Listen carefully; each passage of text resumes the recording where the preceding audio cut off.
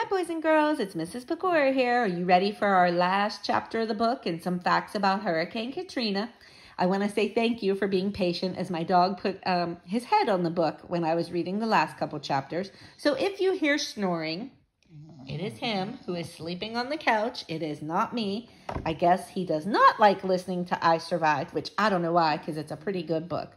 So here we go. At the end of the last chapter, Barry was reunited with his mom and dad and sister. So let's see what happens to them next. Chapter 16. Saturday, September 29th, 2005, Riverside Park, New York City. Barry sat on a bench in the shade. Mom and Dad were standing a few feet away, watching Cleo climb up the jungle gym. Cruz was snoozing at Barry's feet. Barry had a sketchbook open on his lap, and he was looking at his new drawing of Avico. He finished that morning, keeping his promise to Jay. It had been Jay's idea that they could still enter the contest.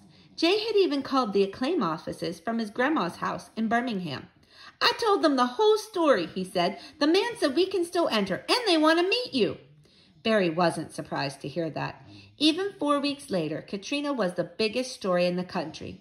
Every time Barry turned on the TV or got into a taxi with Mom or Dad, another voice was talking about the hurricane.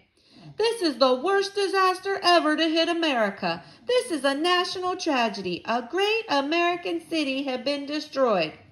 And everyone wanted to hear their story. The kids at Barry's new school, the man who made their sandwiches at the deli on the corner, strangers who overheard Mom talking at the bank. They all wanted to know about Katrina. They listened with wide eyes, and then they all said pretty much the same thing. They said the Tuckers were lucky. Barry knew that was true. Mom said it was a miracle they found Barry on the bridge. Some families had been separated for days or weeks. Some still hadn't found each other. And of course, there were the people who had died, more than 1,000. They were still finding bodies in attics. Barry had nightmares about the storm. He didn't sleep much. Even the sound of Dad turning on the shower in the morning made Barry's heart jump. But yes, he knew he was lucky.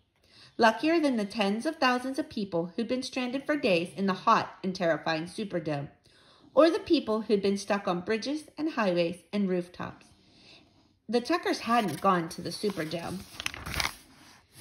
They'd gone to Lightning's. They'd stayed with Dave for 2 days, then caught a bus to Houston. Dave boarded up the club and went to Baton Rouge. By then, even he realized that the city wasn't safe. The cousins in Houston spoiled them rotten for 1 week. Mom and Dad talked about moving there, finding an apartment nearby. But then a call came from the president of that famous music college in New York. There was a job for Dad if he wanted, teaching about New Orleans music. There was an apartment, too, with furniture and room for the whole family. A week later, they were here. Cruz, too. He was a part of the family now. The Red Cross had helped Dad track down Abe and his grandma in Little Rock, Arkansas. Abe and Barry talked on the phone, and Abe, the old Abe, had asked Barry if he would keep Cruz. "He's not a killer," Abe said. "I figured that out." They had a good laugh, and they cried a little too when they talked about their neighborhood. Barry hoped he would see Abe again one day. Mom and Dad came over and sat next to Barry on the bench.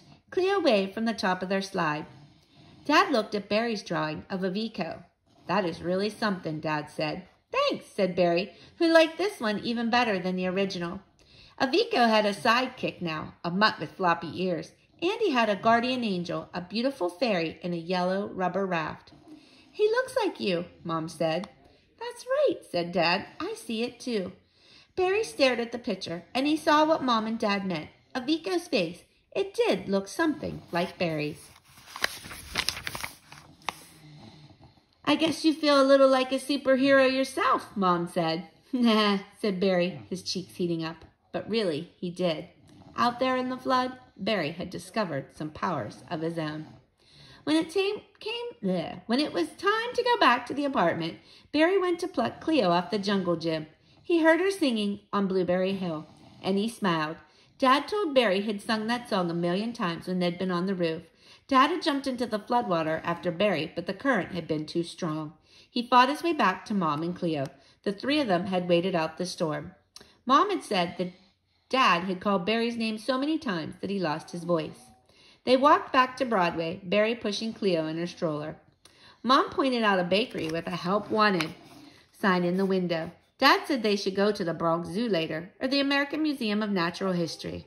"There's so much to see," Mom said. "We have plenty of time," Dad said. It was true. They had time, but not forever. Barry knew they would go back to New Orleans, where they belonged. When would that be? When would their city be healed? Barry didn't ask Mom and Dad those questions. He already knew the answer. One day. One day.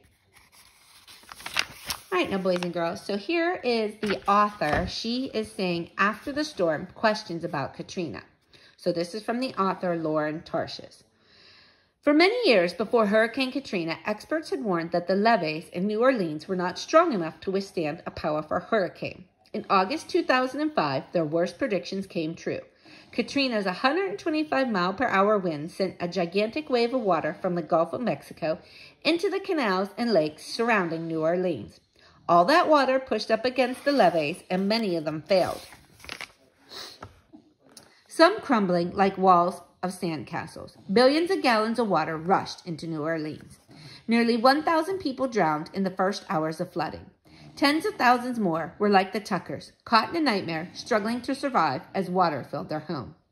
Thousands of people were rescued from the rooftops and attics, often by volunteers like Nell. Nearly 50,000 were stranded in the Superdome in agonizing heat without enough food or water.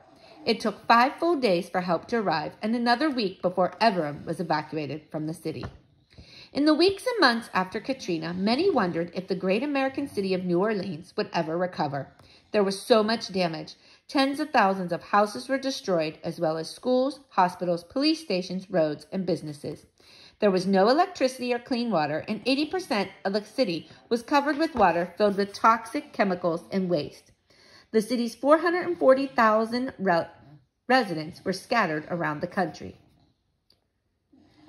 But New Orleans did survive, and years later it continues to recover, building by building, house by house, tree by tree, road by road, family by family.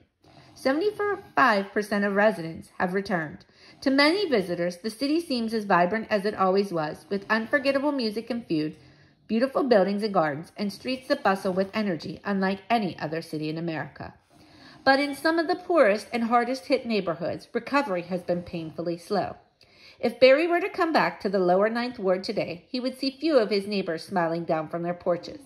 Much of the lower 9 is still abandoned. Only 19% of that neighborhood's residents have returned.